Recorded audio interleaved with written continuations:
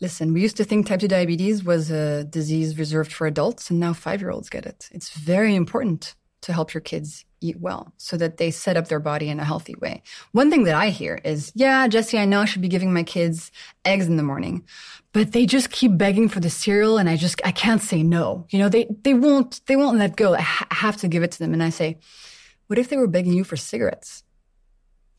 Would you give them the cigarettes? Like, you don't actually have to give your kids this food. It's hard, for sure, but if it's a priority for you, you can totally do it. Absolutely. And I think it's important to set an example, actually, because if you're having cereal and orange juice, it's going to be really hard for your kids to take you seriously. Like, come on, Dad, like, you know, shut up. What do you think of giving kids orange juice? Oh my God, it's terrible. It's the worst. It's just terrible.